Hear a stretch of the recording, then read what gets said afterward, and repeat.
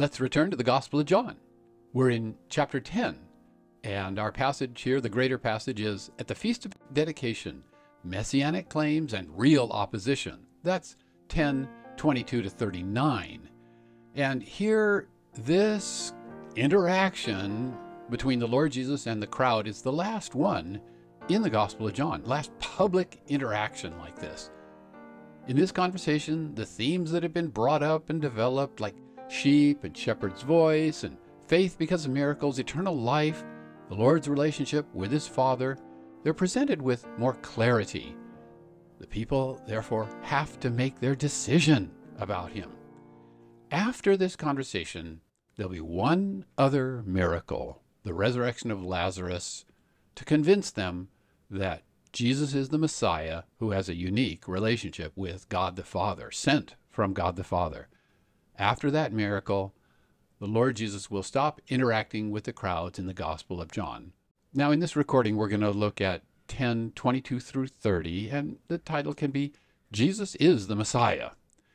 So in 7:10 through 53, they were celebrating the Feast of Booths. Chapter 8 takes place at the end of the Feast of Booths. Between the Feast of Booths and the Feast of the Dedication of the Temple, there's a 3-month gap. In 10:22 through 39, the Feast of the Dedication of the Temple is celebrated. And here in our passage, 10:22 through 30, the Lord does summarize some things that he's already said. His works should be a sufficient testimony, but those that oppose him are not of his chosen sheep, so they will not believe. Those that do believe, they have eternal life. And our passage ends with the amazing words, I and the Father are one. Chapter 10, verse 22. Now it was the Feast of Dedication in Jerusalem, and it was winter. The Greek name for this Jewish feast is Eggkainia, and it means renewals. The name Feast of Dedication reflects the Hebrew name of the feast, Chanukah, meaning dedication. It's celebrated on the 25th of the month of Chislev, which for us falls in November or December. This Feast of Dedication is not an Old Testament feast. Well after the Old Testament canon was closed, in the year 167 BC, Antiochus Epiphanes defeated Jerusalem and defiled the temple. In 165 BC, the Jews set Jerusalem free and dedicated the temple in an 8-day ceremony. Since that day, the Feast of Dedication has been celebrated every year. This background is described in 1 Maccabees 4:36 through 59 and 2 Maccabees 1:9, 1:18, and 10:1 through 8. Now, Maccabees, 1st and 2nd Maccabees, we Protestants don't recognize these books as a part of the biblical canon, but if you want to read these valuable historical documents, not inspired by God, but still ancient documents about life in Israel, they are easily available in any Catholic Bible. And in the Catholic Bible, they're called deuterocanonical. Well, every Jew knows that the Feast of Dedication takes place in winter, but this is another example of John's helpful explanation for non-Jewish readers. Chapter 10, verse 23. And Jesus was walking in the temple complex in the colonnade of Solomon. Our translation here, the temple complex, reflects the word He'eron. This is, again, the temple building and the surrounding courtyards. This is the word He'eron, frequent in the Gospel of John. The colonnade, a colonnade, you can also translate portico, or sometimes some people say porch. Solomon's colonnade was a long structure consisting of a roof supported by pillars along the southern part of the eastern wall of the temple complex, and it was open on the side facing the temple. So it was winter, and it's very understandable that they weren't out in the open in the courtyard, but they were under this colonnade. It can snow sometimes in Jerusalem, not every year, but it can snow in Jerusalem, and it can be cold and rainy in the winter months. So John makes a note here that it was winter and they were under this colonnade. Chapter 10, verse 24. So the Jews surrounded him, and they were saying, "How long will you hold us in suspense? If you're the Christ, tell us plainly." These words, "How long will you hold us in suspense," try to capture the literal words, which literally you might translate it, "Until when do you lift up our soul?" How long do you hold us in suspense? That's a good translation, I think. The Jewish leaders opposing the Lord Jesus surrounded him. Perhaps this was in an effort to force him to respond to them in a way that they could use against him. And they were saying that the problem was his lack of clarity. If you're the Messiah, if you're the Christ, tell us plainly. Well, in fact, to the woman at Jacob's well, he did clearly indicate that he was the Messiah. But he doesn't say that before a Jewish audience. Remember the woman at the well, this was Samaria. That was Samaria, quite different. He didn't say that in front of a Jewish audience. For them, the term Messiah, the term Christ, it had military implications. They were sure that when the Christ would come, his first action would be, of course, to overthrow the evil Roman Empire. And he doesn't want to be misunderstood. Chapter 10, verse 25. Jesus answered them, "I told you, and you do not believe. The works which I am doing in the name of my Father, these testify concerning me." He disagreed with them concerning the nature of the problem. They say he's not being clear. He says he's being clear. He never told them openly he was the Messiah. Such words would be misunderstood. And compare the situation in 6:15. He did not want them to come to take him by force to make him king. Therefore, he didn't declare himself to be the Messiah in clear words to Jews.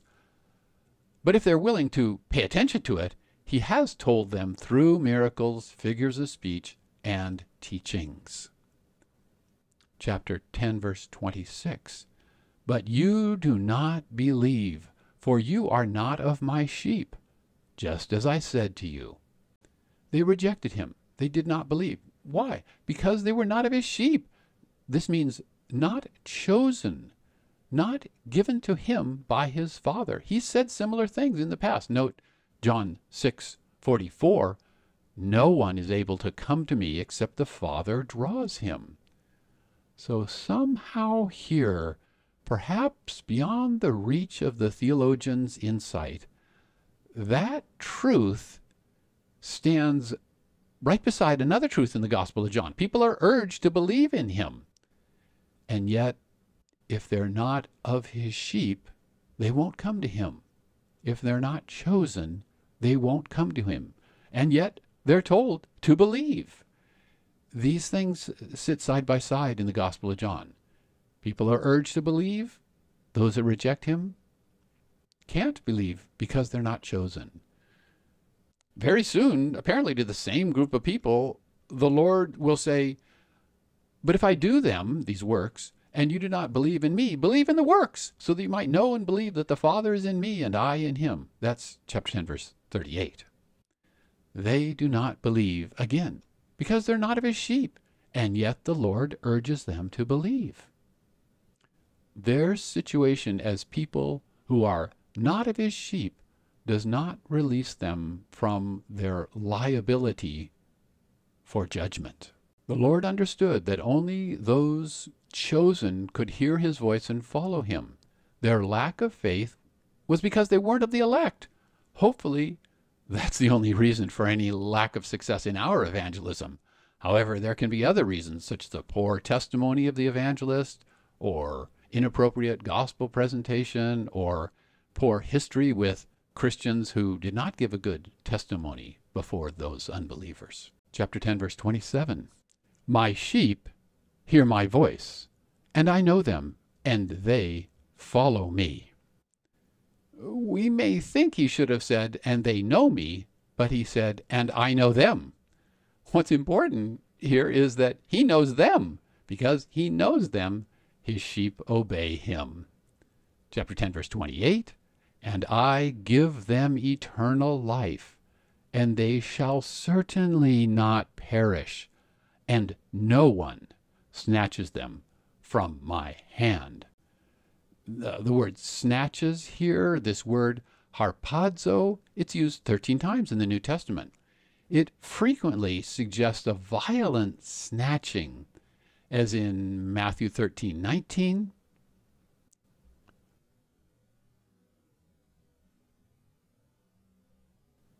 John 6:15, John 10:12, Acts 23:10, and finally Jude 23. Even if someone wants to take us away violently, they will fail. In verses 26 and 27, he has said that his sheep believe in him. In verse 10, we read that his sheep have life and that they have it abundantly. This verse explains that that life is eternal life. They receive eternal life, and they certainly will not perish. This promise is almost the same as John 3:16, but in this verse, the promise is strengthened by the expression of the protection of his sheep. No one will snatch them from his hand. The sheep are safe, not because they hold on to his hand tightly, but because they are held onto tightly. No thief or wolf or bear can snatch them from the hand of the Lord Jesus. Chapter 10, verse 29. It is my Father who has given them to me. He's greater than all, and no one is able to snatch them from my Father's hand. Well, this verse confirms the working relationship between the Father and the Son, a relationship described in some detail in chapter 6, verses 37 to 40. The unity between the Son and the Father, the greatness of God the Father, those are proofs that the Lord Jesus will not fail to protect his sheep. This verse suggests that only someone greater than God the Father would be able to snatch believers from his Father's hand. There's no one greater than God the Father. We believers are safe. We will not perish. Believers will not perish. So verses 28 and 29 are powerful statements about what theologians call eternal security. How could we lose our salvation if such care is given in this matter by both the Lord Jesus and his Father? I know that some people explain this by saying that, our salvation cannot be taken away from us, but we can give it away. But that's not reasonable in the face of these two verses. Imagine that someone would want to take himself out of the Father's hand. Imagine that someone would want to rid himself of eternal life, as some people suggest. Why would anyone do that? Only because they were driven to such a terrible act by demonic or human pressure. But in effect, then that demonic or human pressure would be what takes that person out of his Father's hand. And again, no one can take them out of my Father's hand. No one is able to snatch any believer from his Father's hand, not even that believer himself. Again, these verses are powerful restatements of the doctrine of eternal security. Chapter 10, verse 30. I and the Father are one. The term hen here is the word one in the singular neuter form in Greek. Now, according to Augustine even, the grammar of this sentence with the singular and plural forms is proof of the triune God. The Lord did not use the word haste in the masculine because with this word the sentence would mean that the Son and the Father are the same. And we know that the Son and the Father are not the same. Just go back to chapter 1, verse 1, you might say 1, verse 1b. The Son and the Father are not the same person. The hand of the Lord Jesus and the hand of God the Father do the same work, which is to protect his sheep. They have a unity in purpose and work, a unique unity. As Carson notes, according to 1722, believers can have a similar unity. But in the context of the Gospel of John, for example, chapter 1, verse 1, chapter 1, verse 18, and chapter 20, verse 28, the unity of the Son and the Father, it's more fundamental than the unity of believers. The Lord Jesus did not merely say that he and God the Father have a unity in terms of purpose.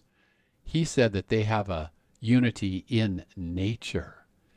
And the response of the Jews in the following verse supports that understanding. Well, to summarize, chapter 10, verses 22 through 30 here, in this portion of the Lord's last recorded interaction with those that oppose him, and this took place during the Feast of Dedication, the Lord summarizes some things that he's already said.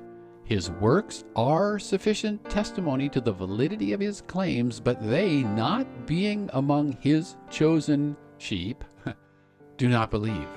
Those that do believe have eternal life, which cannot be taken away from them. And finally, the Lord states that he and the Father are one.